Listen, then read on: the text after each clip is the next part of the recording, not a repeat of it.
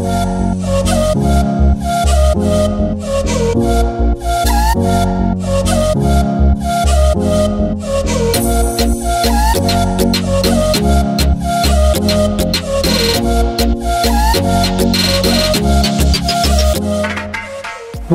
Nova সিরিজটাই মূলত mid range বা higher mid range মার্কেটকে টার্গেট করে বাজারে আসে। গ্লোবাল পর্যায়ে নোভা সিরিজের প্রত্যেকটা মডেলেরই 2-3টা ভ্যারিয়েন্ট থাকে। লাইক বাংলাদেশের বাজারে এর আগে যতগুলো নোভা ফোন এসেছিল সে সবগুলোই ছিল লোয়ার ভ্যারিয়েন্ট, অর্থাৎ নোভা 2i, নোভা 3e বা নোভা 3i, যেগুলো মূলত মিড রেঞ্জ ডিভাইস হিসেবে বাজারে এসেছিল। তবে এই প্রথম বাংলাদেশের বাজারে নোভার কোনো প্রিমিয়াম ভ্যারিয়েন্ট লঞ্চ হয়েছে, যেটা হচ্ছে নোভা 5T। অ্যান্ড এই ফোনের লুক, কাগজে কলমে স্পেক কিংবা প্র্যাকটিক্যাল লাইফের পারফরমেন্স সব মিলে এটাকে অলমোস্ট ফ্ল্যাগশিপ বললেও ভুল হবে না। হ্যালো ভিউয়ার্স, আমি হিমেল আর আপনারা দেখছেন আর্কটেক। লাস্ট এক সপ্তাহ আমি আমার ডেইলি ড্রাইভার হিসেবে ইউজ করেছি Huawei Nova 5T স্মার্টফোনকে। অ্যান্ড প্রচুর গেমিং হয়েছে, মাল্টিটাস্কিং হয়েছে, অনেক ছবি তুলেছি। অ্যান্ড আজকের ভিডিওটা হচ্ছে আমাদের Huawei Nova 5T স্মার্টফোনের ফুল in-depth review. So I hope আপনারা পুরো ভিডিওটি শেষ পর্যন্ত দেখবেন।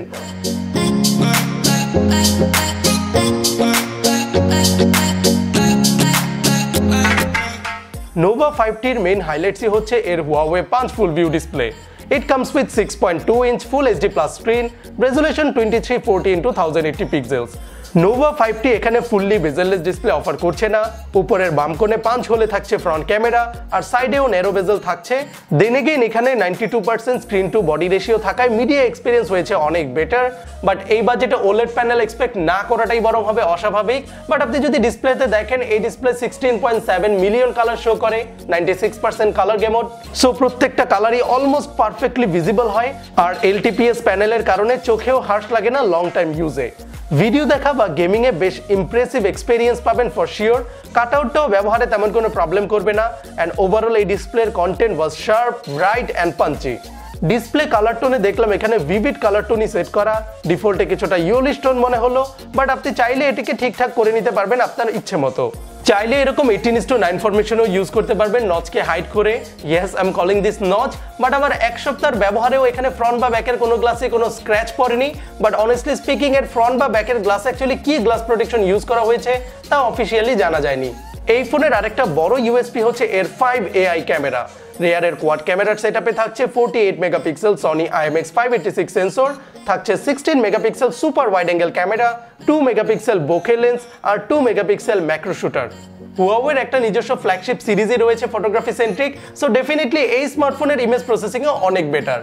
ডে লাইট বা গুড লাইটিং কন্ডিশনে বেশ শার্প আর ডিটেল ছবি তোলে এই ফোনের প্রাইমারি ক্যামেরা।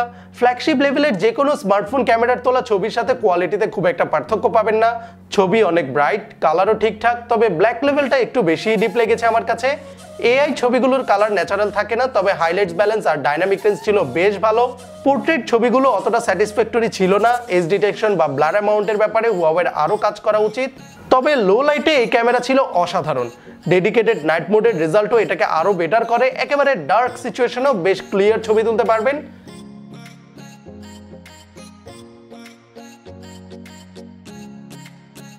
আর 48 মেগাপিক্সেল ও রেগুলার 12 মেগাপিক্সেলের ছবির মধ্যে যদি আমি কম্পেয়ার করি, টু বি ভেরি অনেস্ট, রেজুলেশনের বাইরে খুব একটা পার্থক্য ডিটেলসে নেই।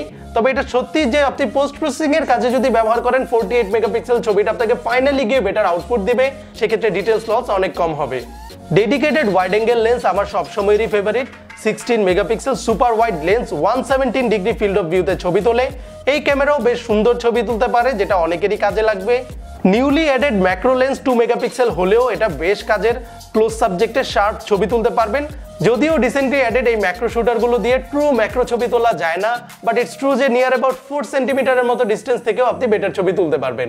পাঁচ হোলে থাকা ফ্রন্ট ক্যামেরাটি 32 মেগাপিক্সেল f2.0। এখানে Huawei 4-in-1 pixel fusion technology থাকায় ছবির হাইলাইটস আর ব্যাকলাইট কন্ট্রোল খুবই চমৎকার। ইমেজ কোয়ালিটি অনেক বেটার, শার্পনেস ডিটেইলও ভালো এই ক্যামেরায়।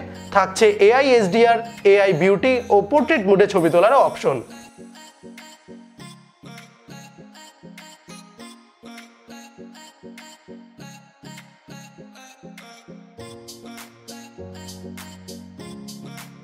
Nova 5T up to 30 FPS A 4K R 60 FPS A full HD video record করতে পারে।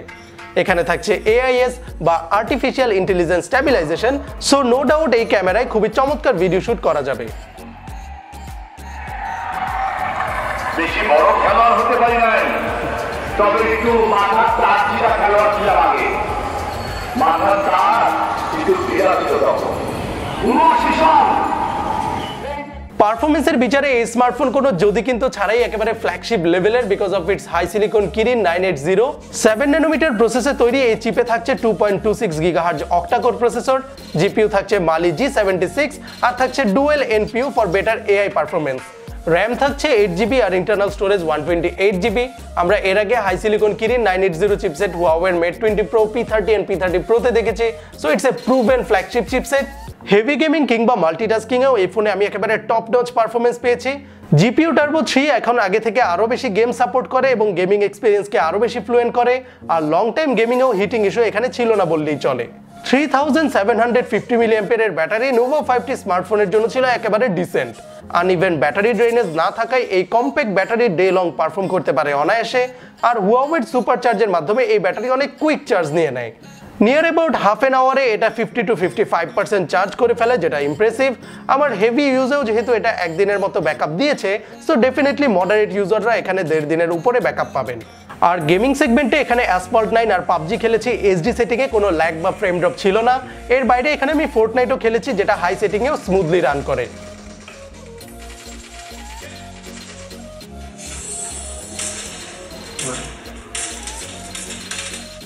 Huawei বা তার সাবব্র্যান্ড অনার ব্র্যান্ডের স্মার্টফোনে আমরা যেই কাস্টম ইউআইটাকে দেখি একে বলা হয় emotion UI. Huawei NOVA 5T স্মার্টফোনে চলছে emotion UI 9 on top of Android pi. Out of the box এখানে অ্যাপ ড্রয়ার না পেলেও সেটিং থেকে আপনি এটাকে আনতে পারবেন। ইউআই এখন আগের থেকে অনেক বেশি ইউজার ফ্রেন্ডলি, আর পারফরমেন্সও এখানে অনেক স্মুথ আর ফ্লুইড। আর এখানে থাকছে digital balance, phone clone, system navigation বা পাওয়ার সেভিং এর মতো কাজের অপশন। নো ডাউট এই স্মার্টফোনে খুব জলদি আসছে emotion UI 10 on top of Android 10, এবং আমি এই ইমোশন ইউআই 10 কে নিয়ে ডেডিকেটেড একটা ভিডিও বানিয়ে রেখেছি অলরেডি, যেটা আপনারা চাইলে আমার চ্যানেলের এই আই বাটন থেকে দেখে নিতে পারবেন। নোভা 5T স্মার্টফোনে থাকছে সাইড মাউন্টেড ফিঙ্গারপ্রিন্ট, যেটা একই সাথে পাওয়ার বাটনও। এই সেন্সর আমার দেখা one of the fastest, I mean just too fast. এর বাইরে সাইড মাউন্টেড হওয়ার কারণে এখানে রিচ করাটা একেবারে ন্যাচারালি, তাছাড়া ফেস আনলক সুবিধাও রয়েছে এই ফোনে।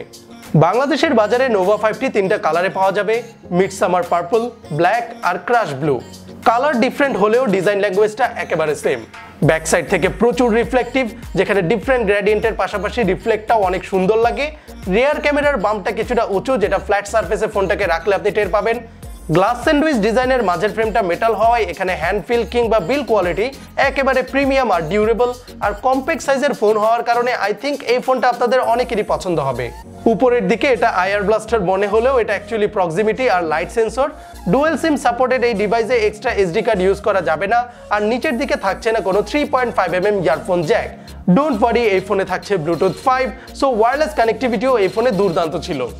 এর বাইরে এই ফোনে থাকছে NFC support, type C port, এমনকি ছোট্ট একটা নোটিফিকেশন লাইটও থাকছে, যেটা না থাকাটাই বরং অনেকের জন্য একটা ডিল ব্রেকিং ব্যাপার। So finally Huawei NOVA 5T Nova সিরিজের বাকি স্মার্টফোনের মতোই একটা premium looking, durable, better performance আর ভালো ক্যামেরা অফার করছে।